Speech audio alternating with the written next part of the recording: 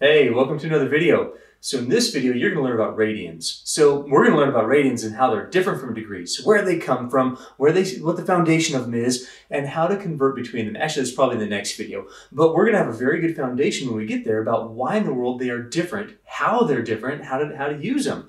So here's what a radian stems from. A radian is an angular relationship between a radius and an arc length that's equal to that radius. In other words, if you take a radius of a circle, a central angle that cuts an arc, and compare them, a radian is the angle that makes the arc equal to the radius. And that's what that statement says. It's kind of wordy, but a radian is a central angle needed on any circle. And that's a big point. It doesn't matter whether the circle's small or large, 1 radian is the same relationship on any circle that we have. Very much like 1 degree, it doesn't matter the size of the circle, 1 degree represents a swept out angle. Well, a radian does the same thing, but it's measured differently. It's a relationship between a radius and an arc length being equal. And so the radian on a central angle, a radian is a central angle needed on any circle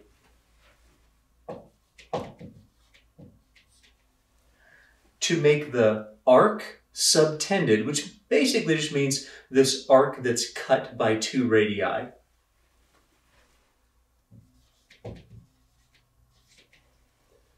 Equal to the radius.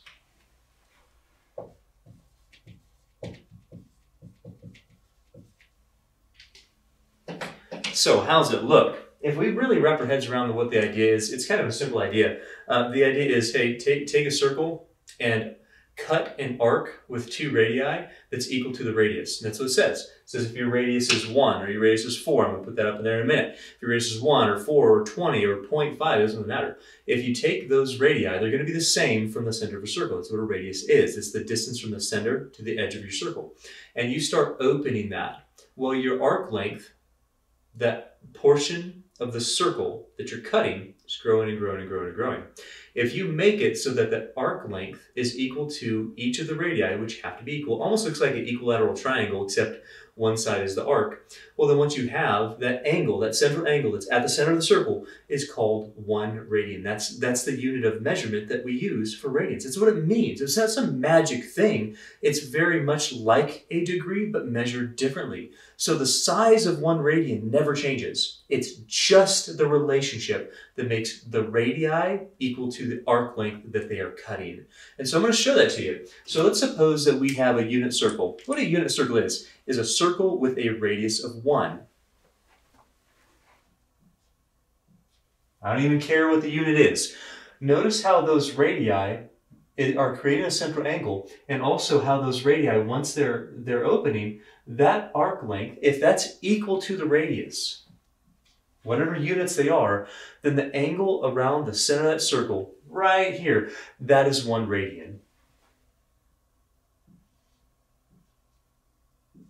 Let's call that alpha for now. We would say that alpha is 1 radian.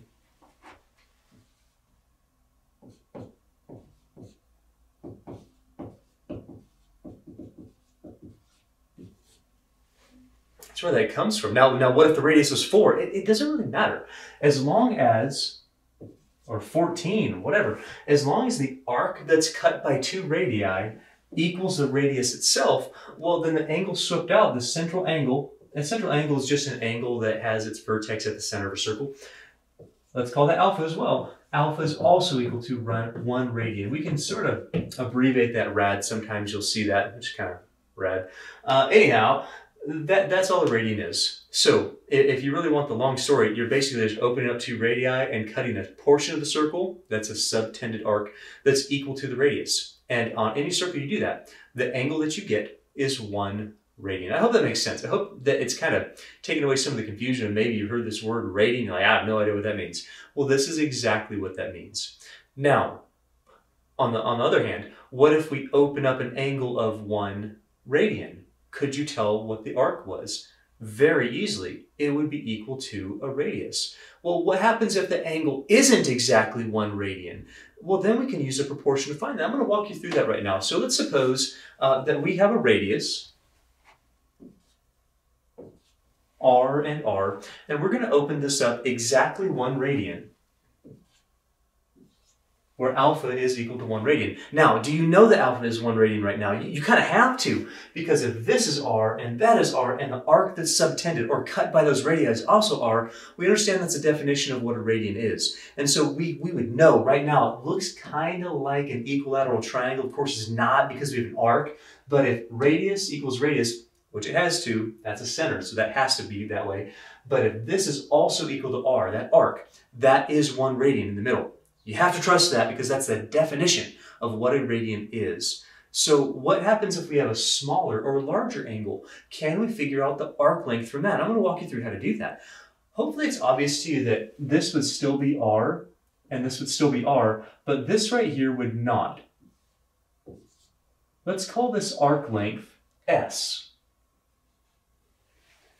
And let's call this angle here theta. In your head right now, I want you thinking, is theta 1 radian? Is it more or less? Well, it kind of looks less. We don't really know. It's not really drawn on a scale. But we do know a few things about this. We know that this would all be 1 radius, or whatever the radius is, because they all stem from the center of the circle. We do know that if this arc length is R, that is 1 radian. If this is less than R, this would be less than 1 radian by a predictable amount. On the other hand, we know that if this is 1 radian, that creates an arc that's equal to your radius. If this angle is less than 1 radian, it's going to create an arc that's less than your radius, and by a predictable amount, by a proportion. And so we can find a very nice formula for arc length right now. I'm going to show you how to do that. If we have this proportion where the radius compared to the angle,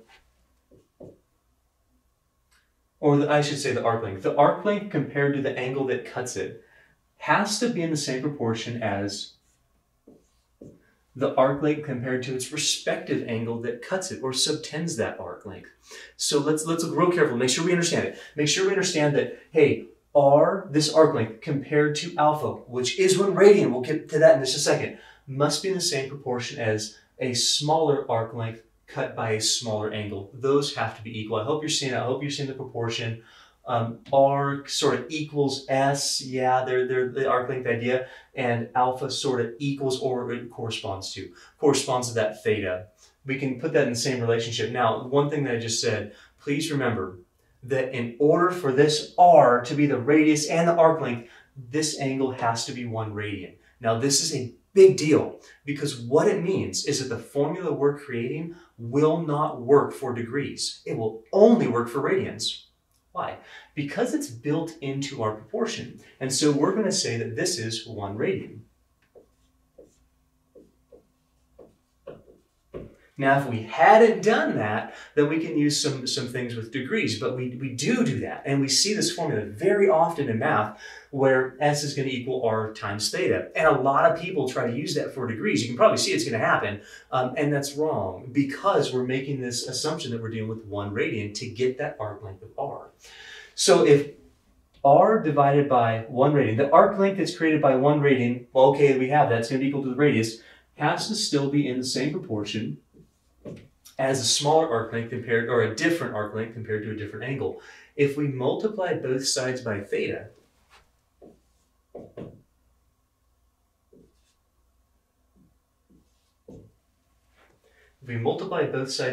check this out. What we really have, multiply both sides by theta, this is going to say, all right, theta cancels here, we got theta, we got R times theta. But notice something. What happens with that? That really would be down here. Now use your unit conversions to think about what it would take in order to cancel out that idea of a radian, that unit. Well, that's a unit of length. R is an arc length, and it equals the radius because we had chosen an angle of 1 radian. But that's a unit of length. It'd be like centimeters or meters or feet or whatever. Well, this is a radian. That's one unit, one of that particular unit of a radian.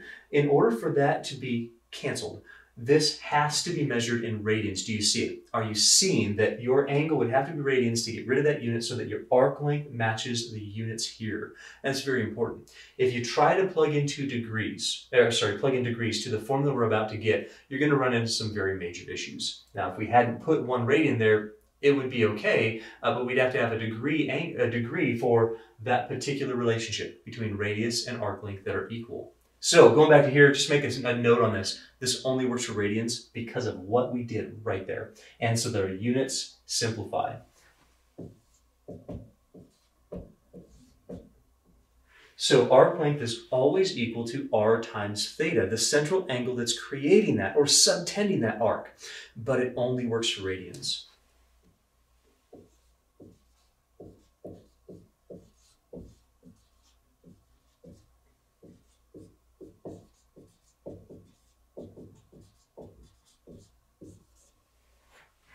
I hope that makes sense. I hope you're seeing the why that is. So if we want to do a little recap, we're going to do some conversions here in just a little bit, finding arc length and finding some angles from this. But if you want a little recap, here it is, a little 20-second recap. Radians are different than degrees in how they are measured. So a degree is 1/360th of a circle or a rotation around, stopping where you start. A radian is different from that. A radian comes from a circle idea. And it says what a radian is if you have a radius, one radian is a central angle that's needed in order to create an arc length that's cut by 2 radii that equals the radii. So basically open it up until the arc length equals the radius and you have a radian. Now we work a lot with radians, and this is the first formula that we really get with it, and you can see it only works with radians. And this happens very frequently in math where we get some formulas that only work with a certain type of angle. In this case, that angle is radians, and it has to be there in order for our units to cancel right here. In fact, everyone knows this so much, they don't even put over 1 radian because we understand it only works for radians, and that's why we don't put that. But can you see how a lot of students who don't grasp this, who've never seen this before, they go, oh, radians, I don't know, just whatever, let's put anything in there. It doesn't work. It does not work. And so make sure that you understand that this only works for radians because of the reasons I've said. Don't plug in degrees like some students are prone to do. Don't be one of those students. Now let's go ahead and let's see if we can find arc length from angles and angles from arc length. So let's suppose we have a couple examples. We have a circle with a radius of 6 feet, and we have a central angle of 1/3 radians. Notice how I have to put that radians there, otherwise we have no idea that we're dealing with any sort of angle whatsoever. It's definitely not degrees. So what that means is that we have this idea of, all right, well, what if this angle isn't 1 full radian, it's just 1/3 of a radian? Well, we should understand what that means now. We understand that that arc length should be, well, not as big as the radius. It should be actually 1/3 of that.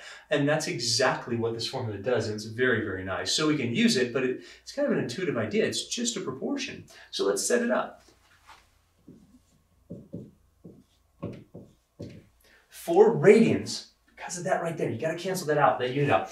Our arc length is always equal to the radius times the central angle that's creating that arc length.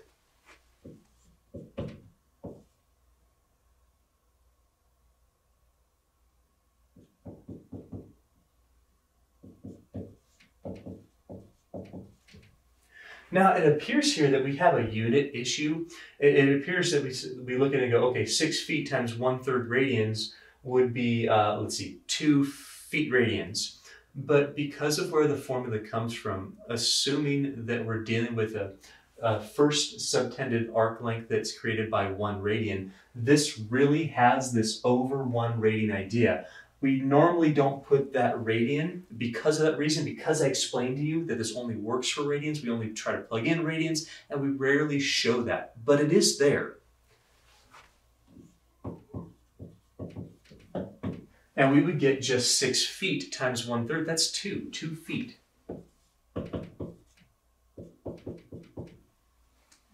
So if you have a radius of 6 feet and you have this arc that's subtended by an angle of 1/3 radians, a central angle of 1/3 radians, that arc length is going to be exactly 2 feet. It's kind of cool that we can measure around a circle, and we use this for some very valuable things. In fact, in a little while, we're going to use it on how to convert between degrees and radians, radians and degrees. Now let's do the next one. What if we had a radius of 12 meters and an arc length of 16 meters? Could we figure out the central angle that's needed to create that situation? Now think about it. If this arc length is more than the radius, your central angle should certainly be more than 1 radian. And that's what's going to bear out for us. We can still set it the same way. And when we put this in here, we understand that when we substitute and evaluate this, we'd have 16 meters as our arc length. We got a radius of 12 meters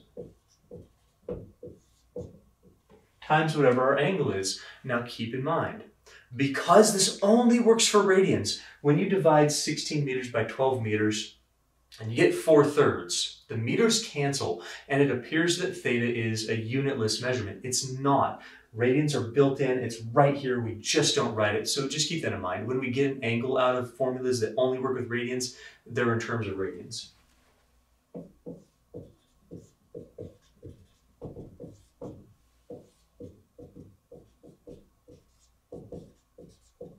So 4/3 of a radian, or 1 1/3 radians, or 1.33333 radians.